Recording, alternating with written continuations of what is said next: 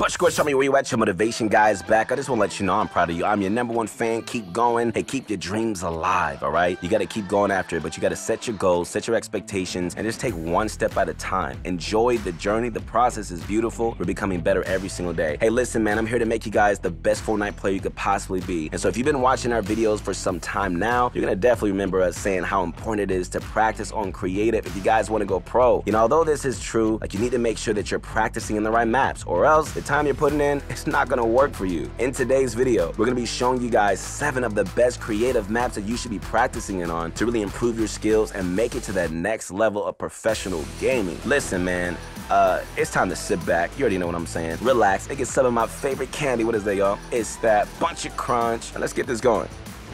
All right, so before we hop into the first map we got for you guys today, we want to give a huge shout out to Raider464. Raider has created a handful of extremely useful creative maps for improving your skills, and a good chunk of the maps that we have for you guys today has been created by him. You know, he's just one of the best mechanical players in the world. I mean, you already know that whatever he creates and uses himself is going to be great. All right, so with that being said, let's start off with some maps that you're going to help improve you and your aim. The first map that we got for you guys today on the list is Raider's newest aim training map. Unlike the other creative aim training maps that you've likely played, this map has scenarios with realistic AIs that's going to help improve your tracking and flicking and overall crosshair control. On top of the AI scenarios, I mean, this map also features scenarios that you'd only see in third-party aim trainers like AimLab or Kovacs. We should also mention that this map offers some personal customizations as well. All right, so for each map, you're going to have the option to choose the distance you aim from, as well as the amount of time on the clock if you want to keep your routine precise. You know, definitely incorporate this map into your aim training routine if you haven't already, and you're going to start seeing your aim reach the next level.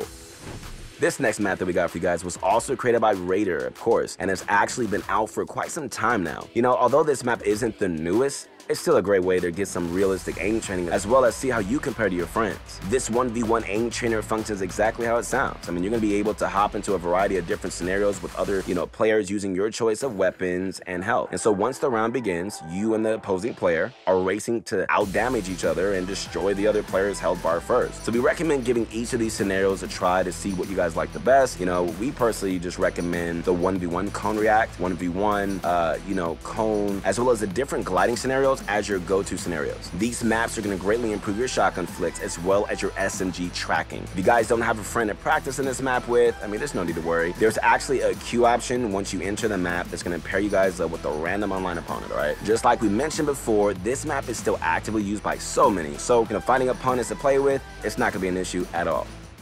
The final aim-related map that we got for you guys today was created by Panville, and it's a fantastic way to really hit your shotgun headshots more consistently. In the headshot-only box fight map, you're going to fill it up with 16 other players where you're going to only have one item in your inventory, a shotgun. Just as the name implies, you're going to only be able to eliminate the other players by hitting a max damage headshot. This map will force you to be precise with your shots and well improve your micro flicks greatly. Just like the previous map we showed you guys, this one has been out for a while, but it's just now starting to get included into a majority of the pros' warm-up routines. All right, so these players are typically going to start off by warming up their aim with a third-party aim program or a creative map. They are going to finish by just hopping into the map's queue, where they're going to be able to try to hit their headshots as consistently as possible. This map is a great way to conclude the aim training portion of your warm-up and get you into the feel of realistic fighting scenarios, all right? This map has queues for both the striker, pump, and auto shotguns, but the pump map seems to just be the most popular. All right, bunch of good Tommy, it's time for the question of the day. Should we get into this? Let's go. All right, so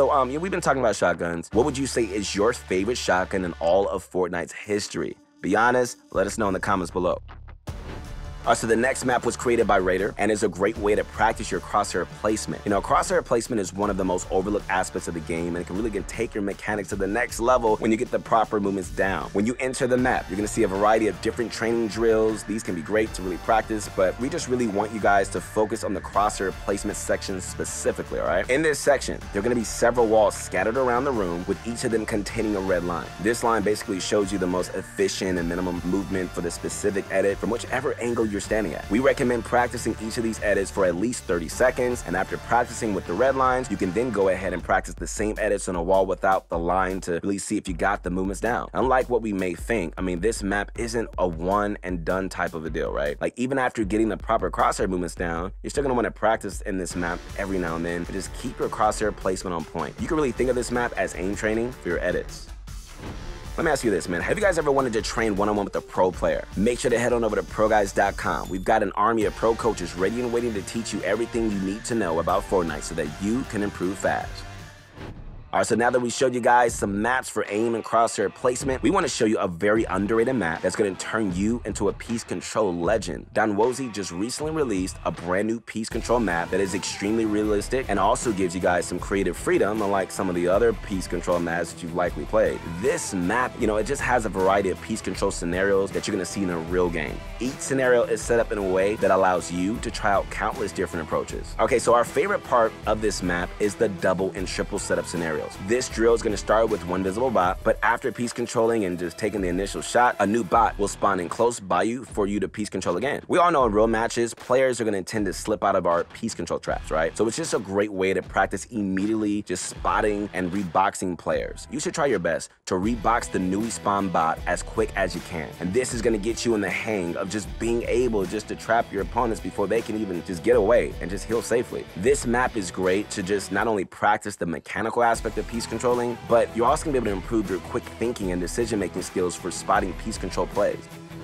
Okay, so the next map we got for you guys today may seem obvious, but many players out there still neglect practicing their build fights. We're talking about Panville's newly updated 1v1 build fight map. This map is pretty much what it sounds like. I mean, it's a small map with a variety of weapon choices with a sleek design meant for practicing your build fights. The great thing about this map is that it has a queue option where you can fill with other players to really fight against. And this map is a very active map, so you're gonna be able to find different opponents almost instantly. A cool feature on this map is the 176 health mode option. Since Epic decided to nerf the pump gun shotguns, making them unable to hit for 200 damage, this new feature is going to set your health to 176. This means, guys, you can still hit those one pumps with both the pump and striker shotgun to get some nasty clips or just to get some satisfying eliminations. You don't need to use this map just for 1v1 either. Like, a lot of pros out there are going to load into the maps like this just to just free build and just work on whatever moves they're struggling with.